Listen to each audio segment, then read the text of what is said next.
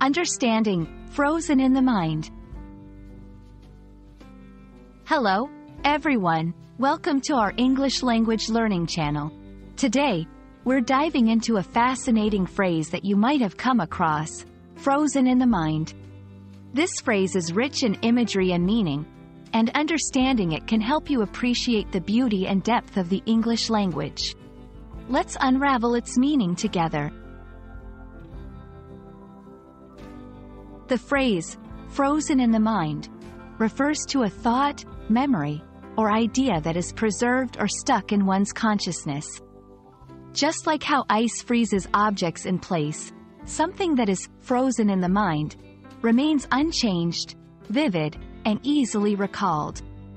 This can be a memory that you constantly revisit, a concept that you can't let go of, or an image that remains clear and undisturbed in your thoughts.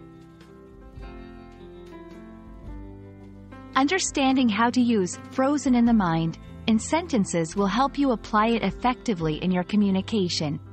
Here are a few examples. The image of the beautiful sunset at the beach is frozen in my mind.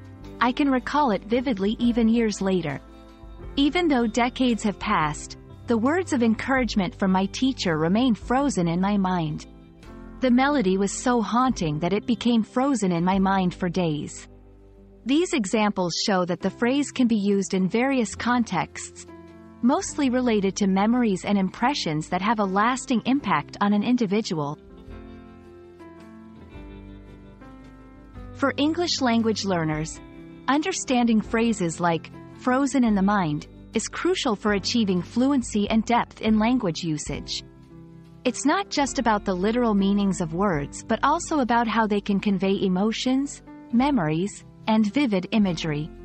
By incorporating such expressions into your vocabulary, you enrich your ability to express complex thoughts and feelings.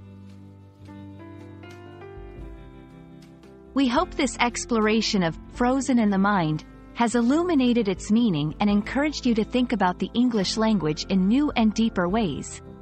Remember, language is not just about communication.